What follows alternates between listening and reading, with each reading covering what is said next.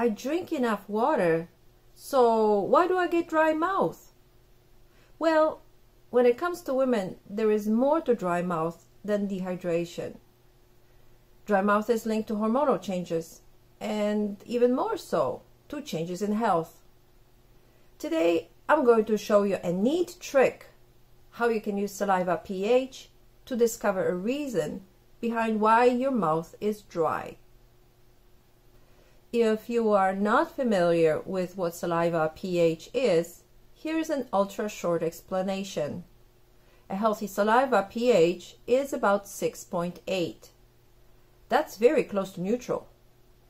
pH is a measure of acidity and alkalinity, with 7 indicating a neutral point. Anything lower than 7 is acid, and anything higher than that is alkaline. So the lower from 7, the more acid, or the higher, the more alkaline something is. For example, peas, oranges, and Coca-Cola are all acidic, but not to the same degree. Peas are less acid than oranges, and oranges are less acid than Coca-Cola. pH charts can be very revealing. Exactly the same rule applies to pH above 7. The further away from 7, the more alkaline something is. For example, spinach is more alkaline than celery, and celery is more alkaline than olives. Okay, but that's enough about food. Let's talk now about why you get dry mouth. Dry mouth around menopause and perimenopause is extremely common, and that's why it's so easy to blame declining estrogen for that.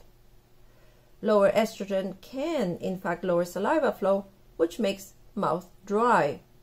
But that's not the whole story. The other part of the story is much more interesting because it gives you control over mouth dryness.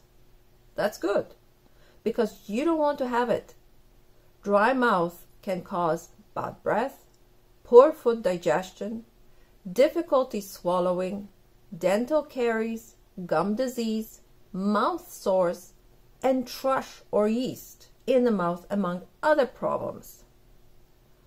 All that can lead to low self-esteem, anxiety, and even depression. So, nope. Say no to dry mouth. But why do you get dry mouth? Apparently, metabolic health, not just estrogen, has a lot to do with it. This is where saliva pH comes in. Saliva pH changes with health. When health is good, saliva pH stays around 6.8. But when health is less than perfect, saliva pH starts moving towards the acidic side. So if you have a pH meter or pH strips, which you can get online, you can test your saliva pH and see whether it is close to the ideal. Dry mouth and pH are linked. The drier the mouth, the lower the pH, and the lower the pH, the more problems with health. But there is one more component that makes dry mouth drier and saliva pH lower. It is called metabolic syndrome. Metabolic syndrome is a cluster of conditions that occur together. They are linked to higher risk of heart disease, stroke, and type 2 diabetes.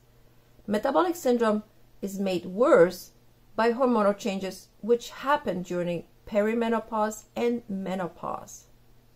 Studies showed that high triglycerides, high blood glucose, and larger waist, all part of the metabolic syndrome, are a big contributor to mouth dryness, and they also can make saliva pH more acidic.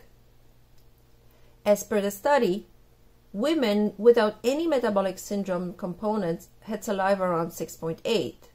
Women with 3 components had saliva pH at 6.6.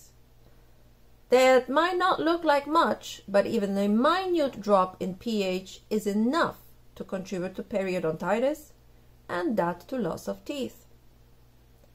Saliva pH is considered a diagnostic biomarker which can reflect overall health. I would encourage you to get a pH strip to test yourself. Make sure you test at least 2 hours after eating. If you test less than 2 hours from meal, your pH saliva may be artificially elevated and you may get a wrong reading. Your saliva pH and dry mouth are linked. The lower the saliva flow, the lower the saliva pH. What can you do to improve both? Get rid of metabolic syndrome. Menopausal dry mouth has little to do with drinking water and more to do with the menopause. Work on flattening the belly and your mouth will thank you. If you need step-by-step instructions on how to keep healthy and slim, please look up our courses. They will help you get an A in health. In the meantime, subscribe and press that bell to get notifications when the new videos get posted. Until then.